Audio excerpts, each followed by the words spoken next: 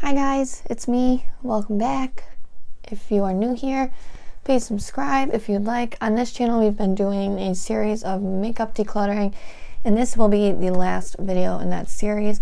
I'm usually a lot more entertaining, so if declutters and just seeing my hands are not your thing, totally understand. Check back next time for some more fun content.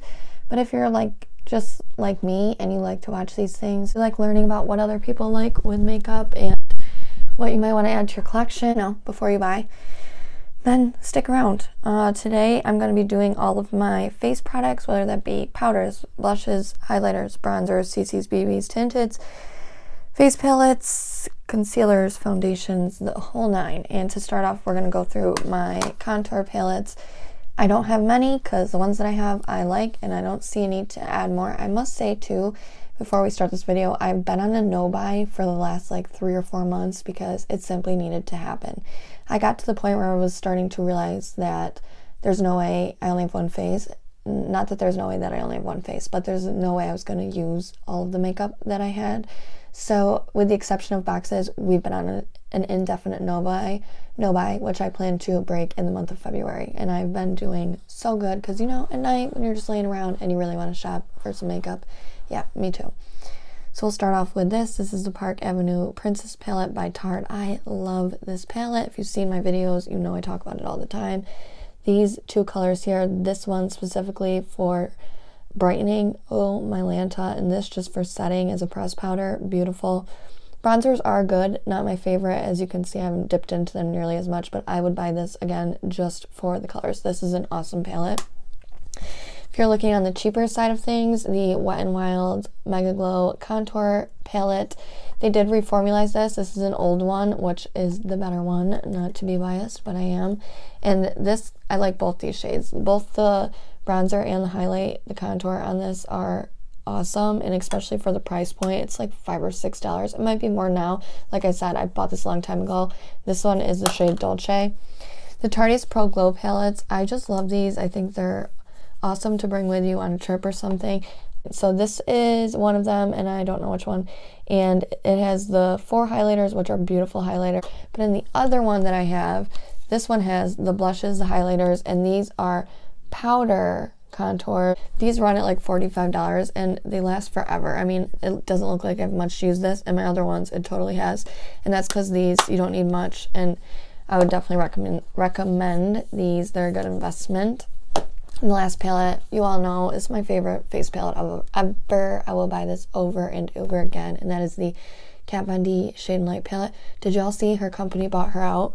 She's gonna move on to vegan clothes and shoes and stuff, which, I mean, I don't know. I have some feelings on that. I love this palette. I got it at TJ Maxx for dirt cheap, and I will buy it for full price if I can't find another one. They're pretty much done. The colors that I liked, I don't even try to use those anymore. This one, I don't even really dive into. All the bronzing shades are great. This is a little dark for me. I've been working on this one, but this one was my favorite. This is the powder palette. This is great. If you're going to buy one thing from this video, buy this. I said that in my favorites, but I totally mean it, guys. Am I recording? Yeah, okay. I think we're going to do all the powders first, and then we'll move into the liquid things that I'm going to talk about today. Now let's move on to our setting powders.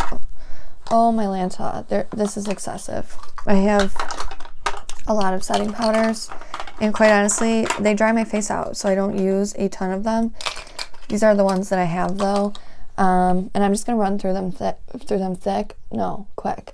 The Cover FX Translucent Setting Powder, this has major flashback. I used to think it looked so good on me until I got my picture taken at a graduation, and it was a scandal. It is not, I would not recommend this. So I received this little Kate London Extraordinary Translucent Powder, and I thought that I liked it. It's super finely milled, but it is so hard to use, this tiny little thing. So I was really happy when I got it in a full size, and I actually really enjoy this product. I think it's awesome. I'm gonna hold on to this one definitely and get rid of some of these.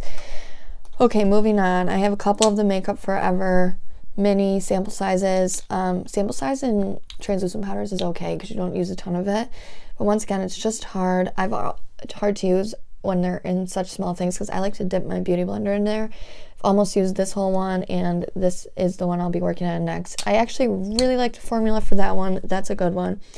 I received this in a glossy box, I believe. It's a pressed translucent powder, which was appealing to me. My nails are absolutely wretched, I'm sorry. I haven't used it yet, so I can't review it. I'm actually trying to get rid of this, so there's that. I have 2 of these Effect powders. I got these both in glossy box. I canceled and resubscribed to it like a sucker millions of times. And because I resubscribed in the middle of the month, they sent me 2 of the same boxes. Love that for me. So I have 2 of these, and they're okay. I mean, they're not great, but they're all right. So I'm going to get rid of one of those.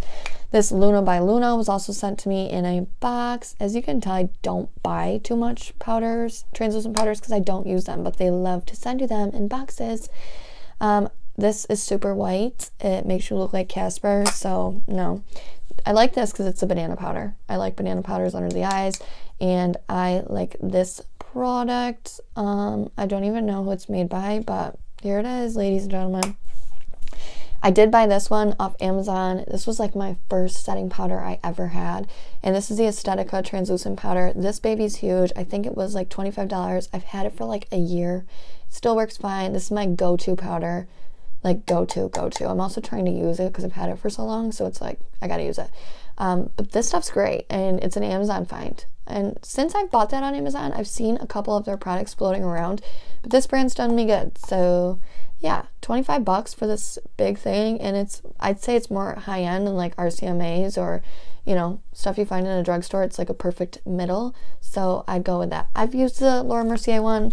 I don't think it's exceedingly better than any of these, and it's super expensive. So if you saw one in here that I liked, and all of these are cheaper than Laura Mercier, don't buy that. Buy one of these. Buy this.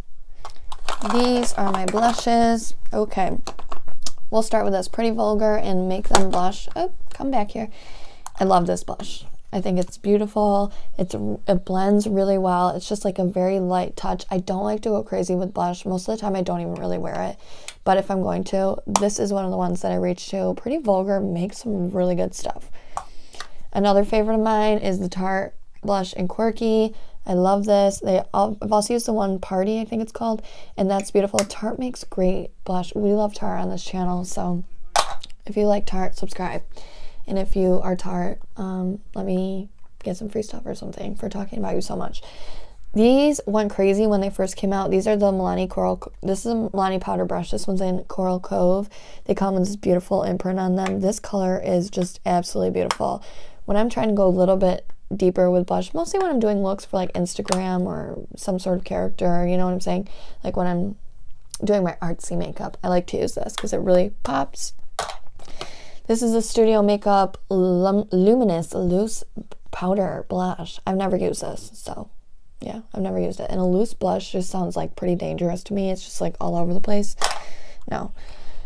You know Physicians Formula does good in everything they do. This is a great blush. You can find it at the drugstore. Physicians Formula, it's it. I need to get more butter bronzer. I've wanted to for like months now, but the no-buy, you know, I'm dedicated. So this is good. Get this. Okay, this Note blush, I got this sent to me too, and I mean, it's not terrible, but I never reach for it. As you can tell, you can still see most of the imprint on it. I don't hate it, but I don't love it. I'm probably gonna get rid of that actually. Definitely getting rid of this. It's a Real Herb Be Fearless, Be Limitless. I liked it because it's got some like luminous shades in it, but the quality of this product is just like really not to par, so we're tossing that to the side. I just got this Kat Von D eyeshadow blush duo. It's way too dark for me. It's way too dark. I do not like this shade. This has got to go. The Gigi Gorgeous blush. I love Gigi Gorgeous. Anyone watch her or just me? I love her. And I love her channel, and I love the colors of this blush. I don't have any luminous options of blushes that I enjoy, so having this allows me to do a little of both, you know, just like double dip in both, and it gives you a tiny bit of sparkle. This product, I love. I love this product. And the last thing is this Saharian Blush Volume 2. I got this on Ulta because simply it has every blush, no matter how you're feeling. A little spunky, you want a little shine, a little dark. I don't know what the hell you do with that, but This was on Ulta for like maybe $20, honestly, and it will last forever. So if you're unlike me and you just have like one blush in your makeup bag, this would be a good investment because you can have a bunch of different choices. And I like this quality. And this was a first for me for this brand, but I would suggest it. And look how cute. How cute. These are my highlighters. Okay. These are my highlighters. Let's talk about them. The Kate London Confetti Highlighter. I tried using this the other day. I couldn't get any pigmentation out of it. I am not going to be holding on to this. Okay. Space Case, Seen from Space. Actually, I don't know. This brand's been like popping up a lot lately. And I have an eye thing by them that I really like. This highlighter is actually pigmented really good. My thing with highlighter is I'm not really the type that likes to glow to the gods. I just like to have a little tiny bit of shimmer, okay? And if I do want to glow to the gods, I have a highlighter that I like to use, so we'll probably pass that on, which is this. You know it. It's the Ofra Rodeo Drive, baby. This stuff, I will always have one of these in my makeup collection. I repeat, I will always have one of these in my makeup collection. Essence Pure Nude Highlighter. This is a drugstore highlighter that is, you know, bronze colored. I like having a like gold highlighter because you can blend it with your bronzer pretty seamlessly. And if you're looking for a cheap, I think this is like $3 or $4, okay? This is definitely a product where you have to scrape the top layer off, but once you get through that, this is just a nice, subtle, bronzed glow. And I love this stuff. DLS, I think stands for Dirty Little Secrets. Baked highlighter, I might have dipped into this once or twice, but I never use it, so it's gotta go too. The Daisy and Pearl Radiance Booster, I've never used either. So, oh, did you see my cat? Okay, that's fucking disgusting. That's disgusting. Oh, that's gross. Okay, so we're gonna get rid of that too, because I've never used it. There's no sense keeping it. This I love. This is the Josie. Oh, that looks cute. That's my stand I'm using for my ring light. The Josie Maran Argan Enlightenment Illuminizing Veil. Let me tell you a little bit about this product here, okay? You can use this as a highlighter if you want. It's super subtle though. I love to just put this all over my face when I want to glow. This is good stuff. This is my only Josie Maran product, and I love it. This is good. This lasted me so long too. I've had it for over a year once again. The Basic Beauty Highlighting Palette. I just got this in BoxyCharm. This stuff it's not a joke, okay? It's shiny. It's really shiny, and it's really pretty. So at first I was like, no, I don't need any more highlighters. You know, modest told me I'm going to get rid of it. But then I was like, I tried one shade. You see my swatch marks? And I was like, no, I'm keeping this. It's like so creamy. It's beautiful. This is beautiful. This is a good find. The Laura Geller Diamond Dust Highlighter. I just don't like it. I don't like a lot of Laura Geller products. I'm sorry.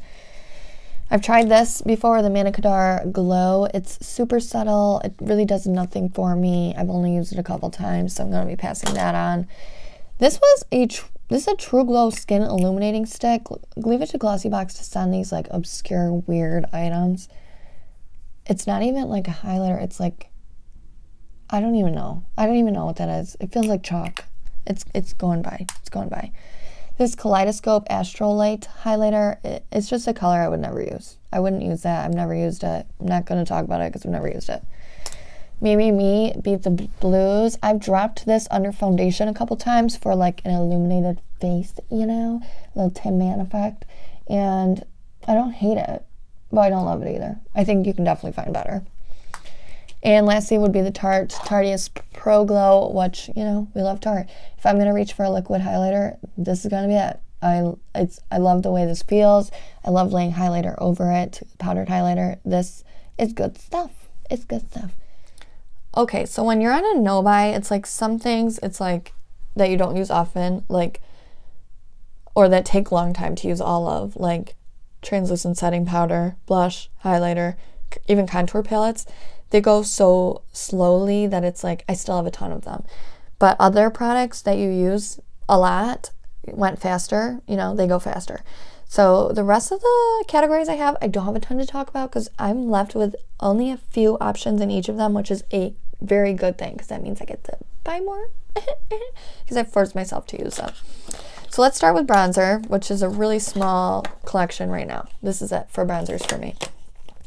First, we have the Trace Stick Stick Contour.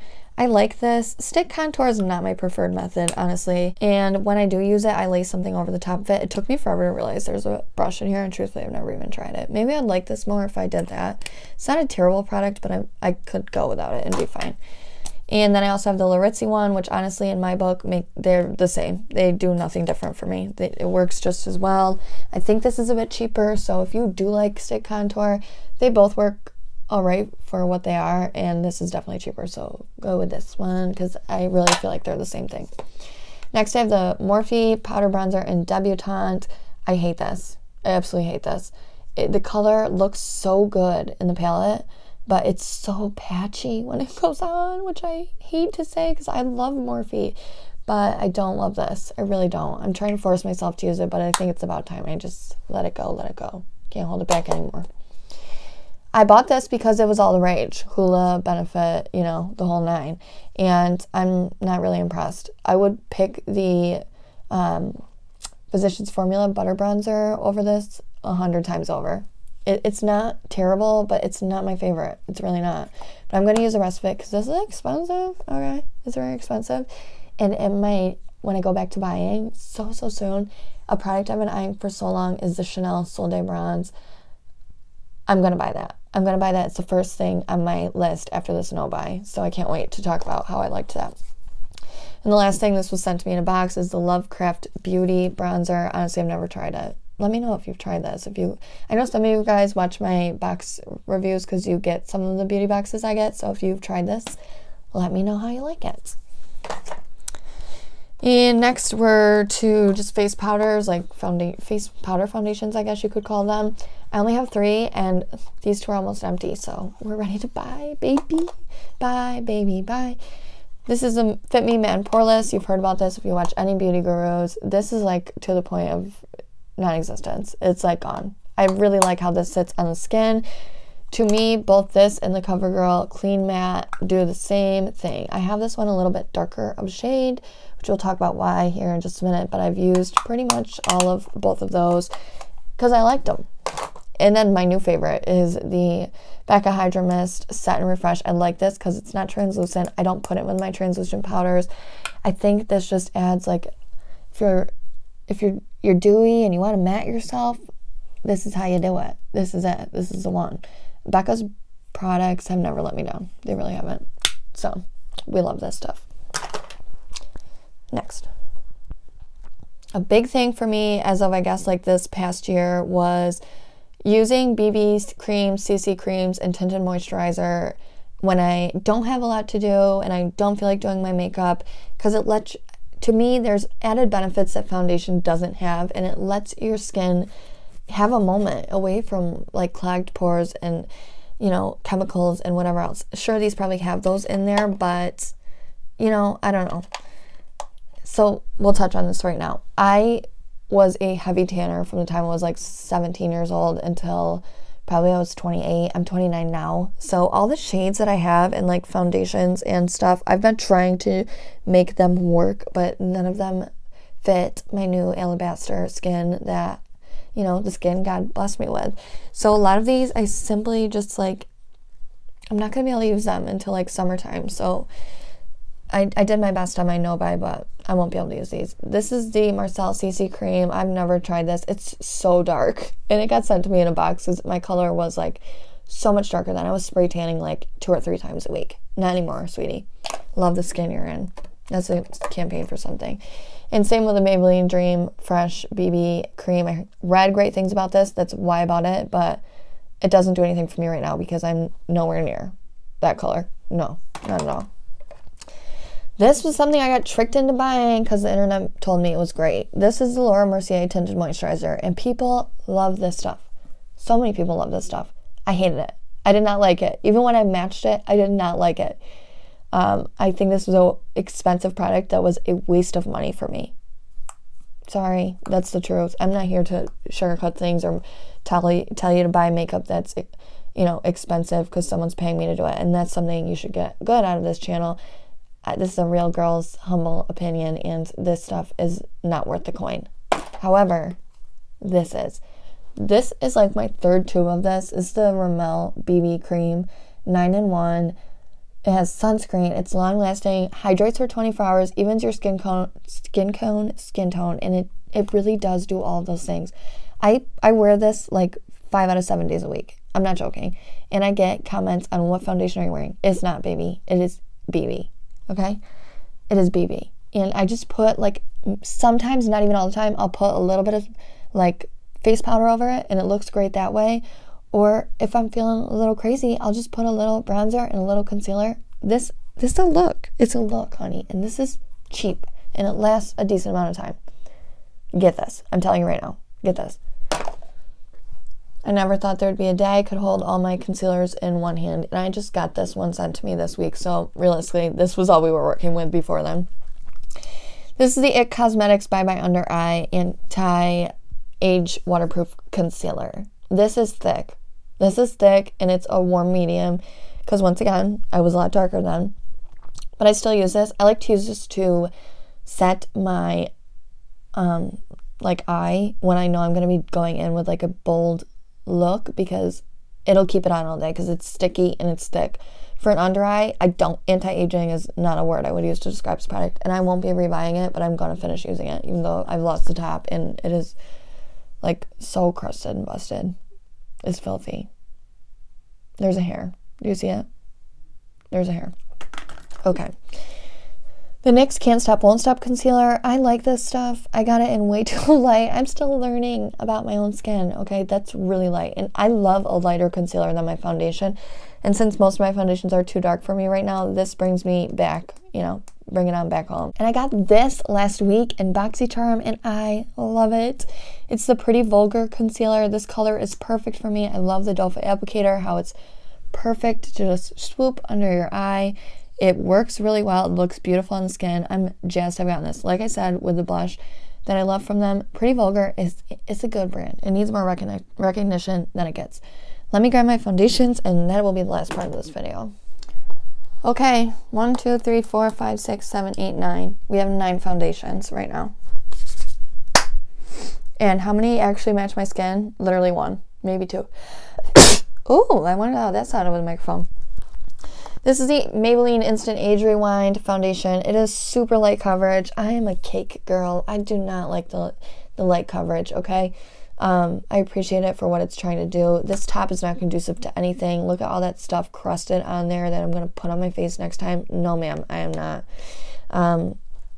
This was a whim buy at Walmart for me when my skin started getting lighter, and I was like desperately grabbing off the shelves to find something that worked. This is not it. This whole line by L'Oreal is great. The Pro Glow, the Pro Total Coverage, Total Glow, Total Matte. I used the whole tube of that one. I love this stuff. The problem is it is totally not my skin color anymore. And so I'm going to save I literally have like this much left, but I'm going to save it for summer. I recommend this though. If you can get it in your shade, get it. However, if you're going to get the Total Cover one, make sure it matches your skin tone, because this is Total Cover, just like it says. If you have fine lines and wrinkles, it will settle in it no matter how much translucent powder you put in those cracks.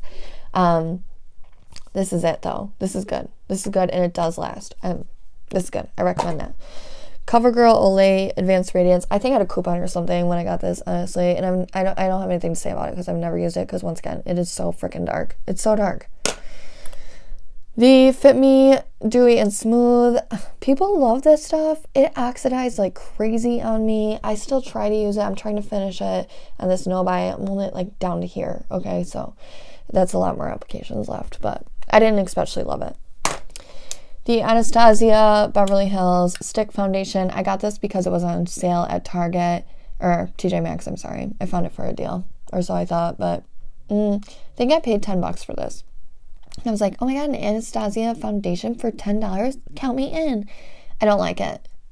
I think it would look good on certain skin, but because it isn't, there's nothing inherently bad about it. It's just not the kind of foundation that I like. So we don't like that. Can you see a theme? I don't really like any of my foundations right now, or they don't match my skin.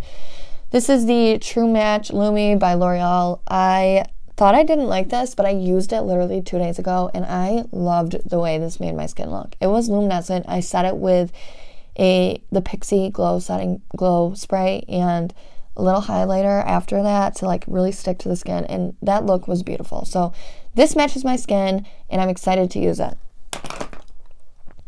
The Tarte Amazonian Clay 12-Hour Foundation. This stuff is great. This is really great. I just wish it matched my skin.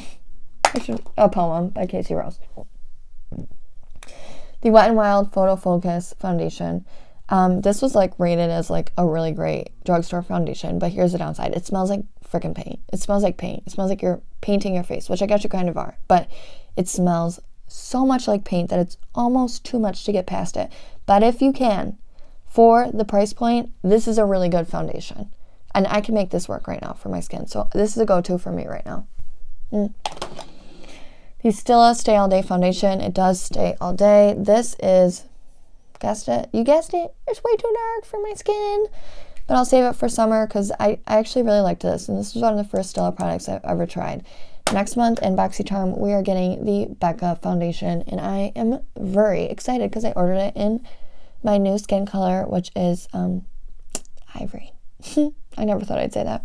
Anyways, this is it. I hope you enjoyed this little declutter. My makeup series has officially come to a close.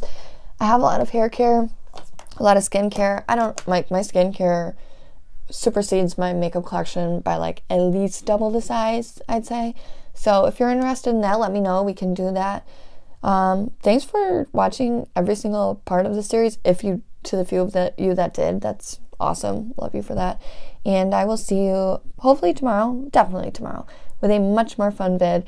I think we're going to test a DIY rainbow face mask here at home, and I'm going to try maybe to get my fiance to do that with me. So that'll be a lot of fun. Thanks for tuning in, guys. See you next time.